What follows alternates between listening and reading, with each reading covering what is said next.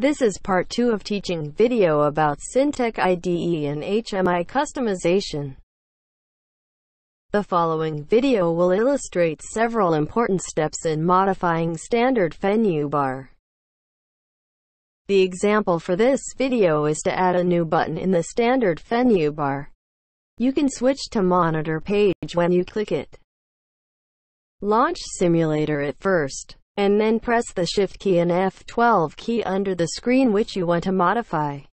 At this moment, a screen including XML file name and fenu name will pop up. Press the Copy Fenu Name and click OK. Back to Syntec IDE, double-click the Modify Standard Fenubar icon.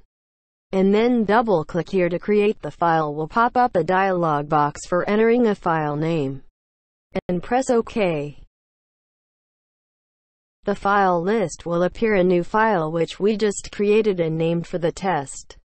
Double-click this file to open EHMI to modify the fenu.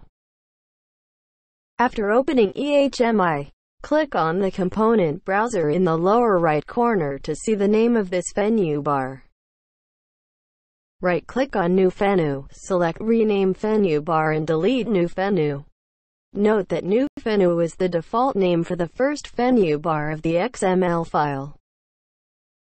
Right-click and press Paste to paste the fenu name we just copied from the simulator. Notification. File name, test, in the green box is the name of the .xml file used to store the fenubar. File name, machine, in the red box is the standard fenubar name that we want to modify. The name of the new fenubar must be the same as the standard one, so that the modification could work. Click the green plus icon on the fenubar and press OK. When the green plus disappears, meaning a new button is added. Go to the property field on the right to set up the property of the button. First, input the title of the button we use. Switch to monitor here. Next, click the action box. You can see a small button appears.